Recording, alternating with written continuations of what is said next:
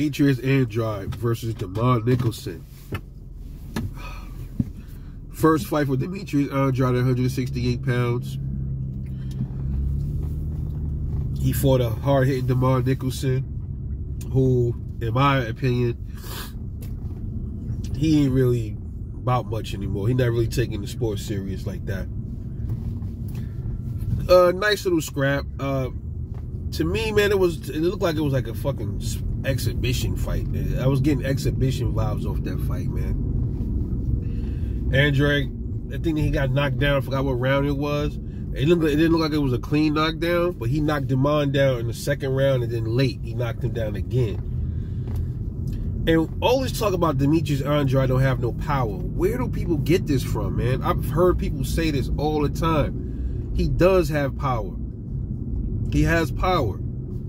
The thing with Demetrius Andrade is he just, lots of times he don't, not all the time. When he sits down on his punches, you gonna see it.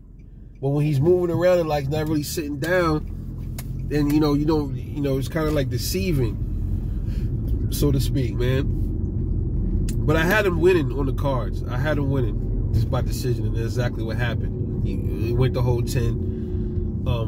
Where does Demetrius Andrade go from here? Is he ready for David Benavidez? Is he ready for David Morrell and all these cats like that? I don't know. I got to see another fight from him. I want to see how he does with another fight first. I want to see, he got into 168. He got to get acclimated. I want to see him take another fight first. Who I want to see him fight first at 168? Maybe put him in there with maybe a fucking Anthony Durrell first, or something like that, or somebody like that. I want to see how his skill sets, how he blooms, or if he had to. He also, when the last time he fought, he might have had some rust as well too.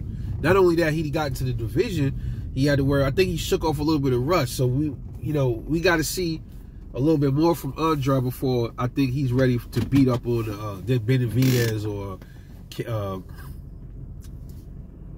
I'll say put him in there with Caleb Plant, but Plant is gonna be busy. Supposedly with Benavidez, right? We'll see. But nonetheless, he did what he had to do, got the win. He's still crafty in there. He looks a little slower than he was at 160, but he got the job done. That's what counts. But stepping up to higher competition is a different ballgame. Is he ready for the Morrells, the Benavidez, the Charlo? He was Charlo more than anybody else. I don't blame him. But we'll see what happens. As for Nicholson, I don't know, man. He's gonna end up just being like a gatekeeper or something like that. He was in there talking and joking around and getting all emotional and shit.